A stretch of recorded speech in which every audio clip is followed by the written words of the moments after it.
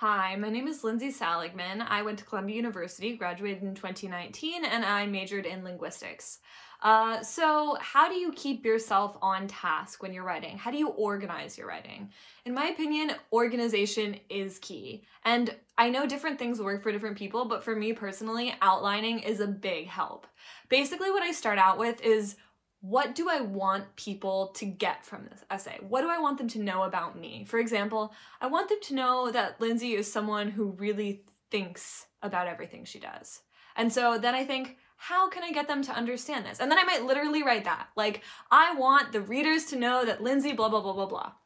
So then I write that, and then it comes to actually outlining. So I think, how can I get them to understand that? Well, maybe I could give them examples from 3 different areas of my life: personal, professional, and academic.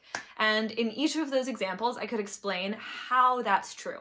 I think a really important thing with writing is showing, not telling. So I'm never going to say Lindsay is really thoughtful, but I'm going to say Lindsay faced X, Y, and Z challenge, and in considering the solutions for this challenge, she did X, Y, and Z process, and it's going to be clear from the process that it was a thoughtful process.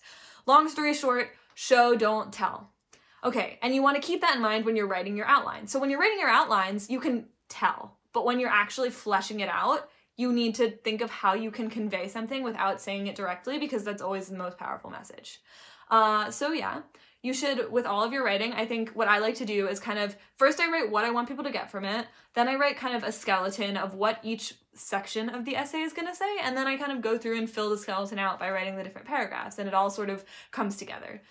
Some people just like to start writing out of nowhere. For me personally, that doesn't work. But I also think that you should go with whatever strategy works best for you.